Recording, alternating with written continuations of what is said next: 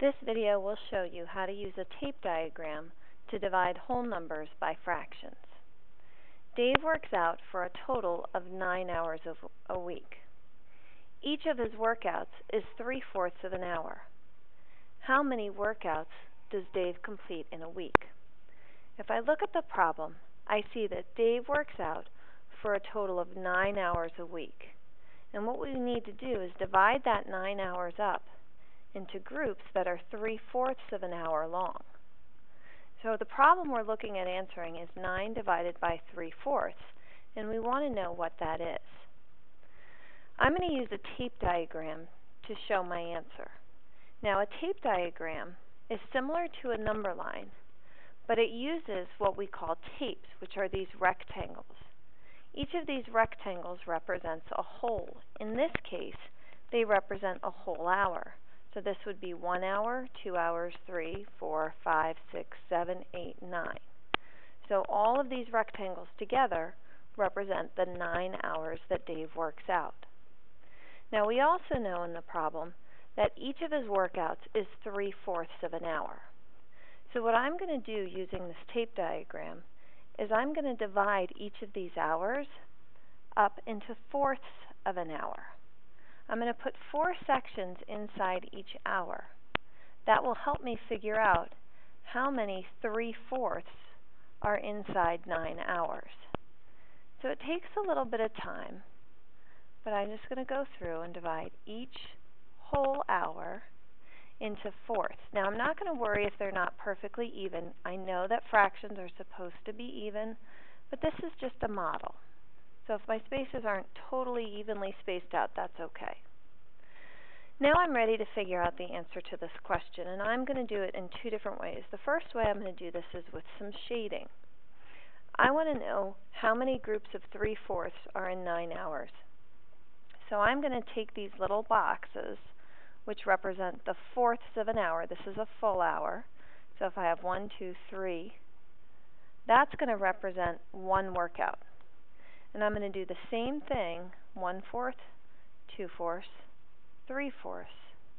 That's the second workout he does. And I'm going to keep grouping these into groups of 3/4 until I run out of 4ths. Because what 9 divided by 3/4 is saying is really how many groups of 3/4 are inside 9 holes. So I'm going to keep shading using different colors, groups of 3/4, until I get to my 9 hours. So this right here is going to be the 6th workout he does. And here will be the 7th workout. And I have 1/4, 2/4, 3/4. This is his 8th workout. 1, 2, 3. That one's hard to see, but it's 9 workouts. I'll make the color here down a different color. 9 workouts. 1, 2, 3. So that's his 10th workout. Almost there. 1, 2, 3. That's his 11th workout. And lastly, pick a color. Oh, that's too similar. Here we go. 1, 2, 3. And we can see that it is 12th workout. So 9 divided by 3/4 equals 12. In the context of this problem, this means that Dave will work out 12 times during the week.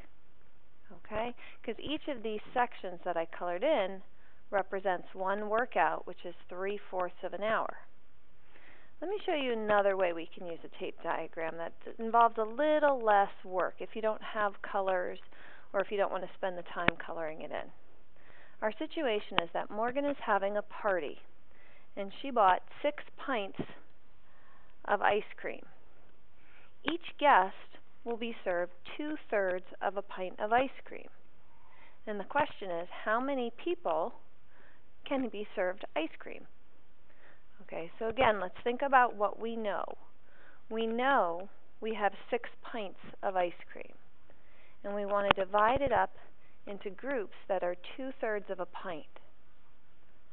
So the question we're asking is how many groups of 2/3 are in 6 pints, and that's what we don't know.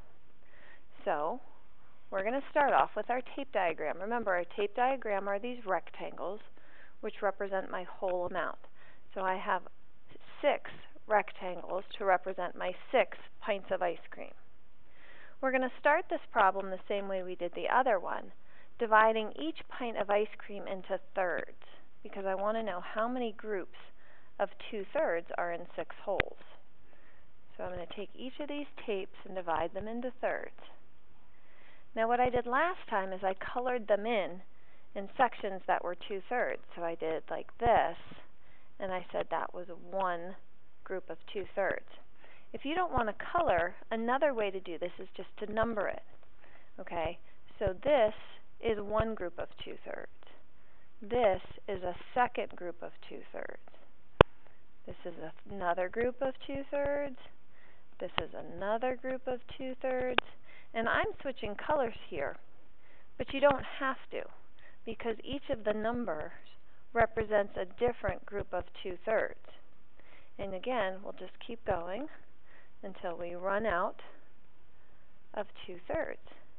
And at the end, we can see that there are 9 groups of 2/3 inside of 6 holes. So this question was, how many people can be served ice cream? The quotient means that 9 people can be served 2/3 of a pint of ice cream if you have 6 whole pints of ice cream to start with.